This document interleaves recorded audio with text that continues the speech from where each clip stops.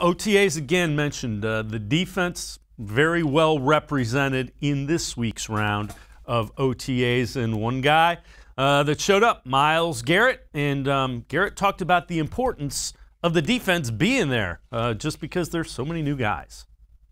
As a really D-line and kind of as a defense, we decided we need to be there to work with the younger guys, get some work in with the coaches, and for everyone to be able to get on the bags, work on their technique, get on some cleats and a helmet. I know it's been a while for some of these guys, so just being able to do that, work on your craft a little bit, and work on the plays so it kind of flows a little bit more seamless than if we were to take such a long extended break from each other and not know each other's tendencies and know how we are on the field. Best news that came out of today, Myles Garrett says he feels as good as he did pre-COVID.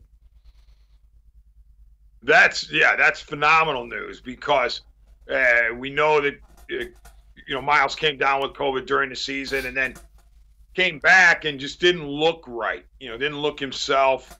Looked like he was winded on the sidelines, and he was obviously dealing with COVID ramifications. So, number one, great that he feels tremendous. Number two, terrific that he shows up to OTAs. I mean, I don't hold it against a veteran if he doesn't show up for OTAs, especially in the era of COVID.